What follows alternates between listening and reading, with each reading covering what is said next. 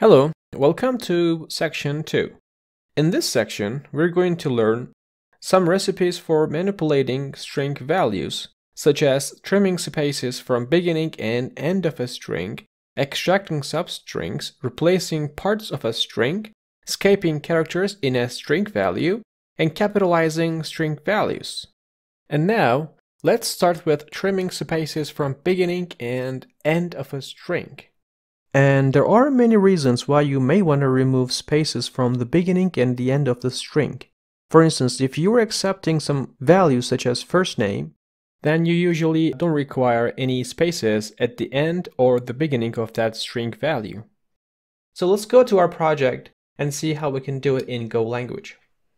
So I have already added a new project for trimming spaces, and we have this main.go file that we're going to put our code in, and then we're just going to run this.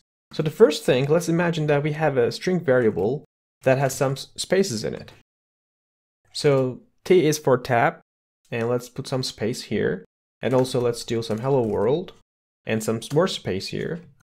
And I'm going to output this string value to the console with its length property. So let's do this, fmt and printf. And here I'm going to use digit and s, and let's put some new line, and then now we're just going to say len and the greetings. So length function will give me the length of the greetings string, so how many characters in that string, and we're just going to use the greetings to output to the console.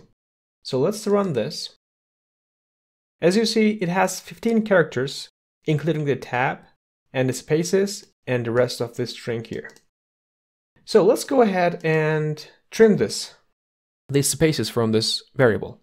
So we have a package called strings, and it has trim space, and then we're just gonna pass our greetings to this, and as you see, it returns another string that I'm gonna capture within a variable. So let's say trimmed. And now I'm just going to copy this code here and do the same thing for our trimmed variable. Okay, so let's run this. As you see, our spaces from the beginning and end, including tab, is gone. And now we have 12 characters here. So let's go ahead and count this. And there's one space here. There's one space here, and our tab character. So that reduces by 3 characters, and now we have 12 characters, including just the hello world. So that's how you do trim spaces in Go.